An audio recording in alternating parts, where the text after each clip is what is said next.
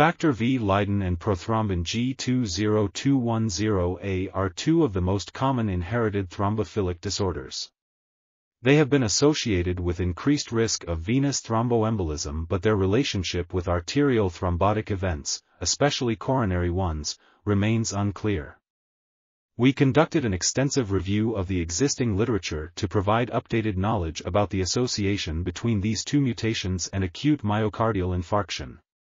FV Leiden and prothrombin G20210A screening should be implemented only in select cases, such as acute coronary syndrome in young individuals and/or in the absence of traditional cardiovascular risk factors and/or in the absence of significant coronary artery stenosis at angiography.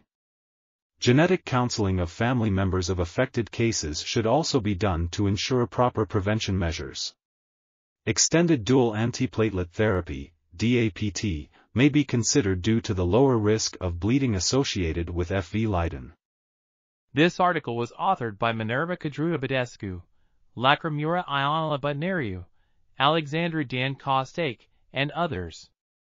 We are article.tv, links in the description below.